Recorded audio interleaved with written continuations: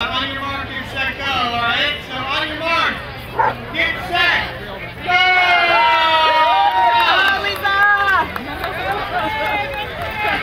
I told you that.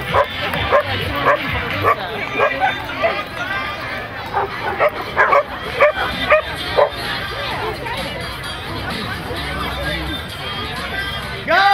And we're also starting a campaign called Recreation Salem, with the footbridge coming in.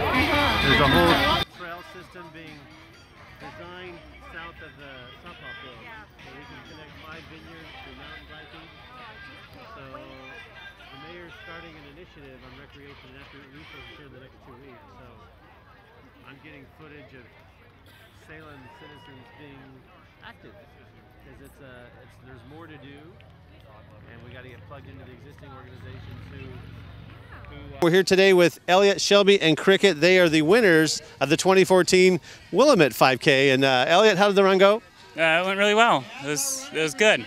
And you didn't get a run with Cricket. That was your wife's benefit. How did you like running with your dog? It's interesting. She sprints the first part and then slows down for the last part. So that's interesting. And you know, I overheard you guys talking. You love running at Bush Park. You're running here in Riverfront. What's it like to be a runner in Salem? It's good. There's a lot of places to go. Bush Park and Minto Brown. So there's a lot of places we can run around here. And does it take a different type of running effort to run with a dog? Yeah. Well, there's a lot of training that went into running with her. So, yeah. You have to kind of be more aware of where you are. If you're just a person, it's a little bit easier to maneuver, but kind of have to think ahead when you're running with a dog that's on a mission. Anyone you want to dedicate this win to, Elliot? No. All right. To all the runners of Salem. Willamette Humane Society. That's We're awesome. volunteers there too. Why is it important to volunteer around our pets in the community? There are a lot of pets in the community that don't have loving homes like our dog, and we just feel that it's really important. She was a stray and a shelter dog too, and we just feel it's really important to help the dogs while they're waiting to find their own homes. How many times a week do you volunteer?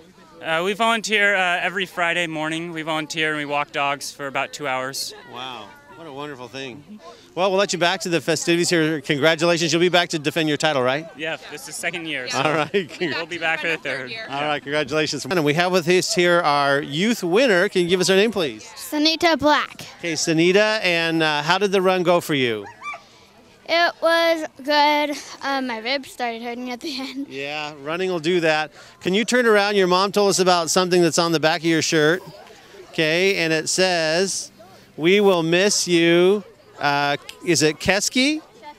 Keski, you were the best dog ever, and I was so lucky to have you in my first dog, and I will always love you when you are out.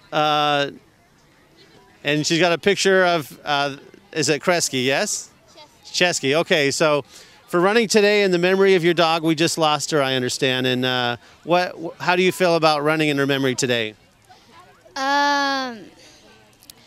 Remembering her? Yeah, you thinking of her today? Is she on your mind? Yeah, because all these dogs are here. Yeah. And is there, once this time passes, is there maybe a new dog you might want to explore getting here with the Humane Society? Yeah, another Labrador. So we're glad that you run. I think running is real important. Do you like to get out and run here in Salem? No, I don't live here, but I like to run in Corvallis. Oh, Corvallis, okay. All right, so all the other kids here in Salem and Corvallis, what should they do to stay active? Run. Run. And have good dogs, yeah? Yeah. All right, and she ran in the memory of her dog that we just passed away here recently, but send her good thoughts. She's a great person to be out here at the Willamette Run, and the winner of the race. How does it feel to win that race? Good. Awesome. And I'm sure you dedicate your win to your dog, Kresge, correct? Chesky. Okay. Yeah.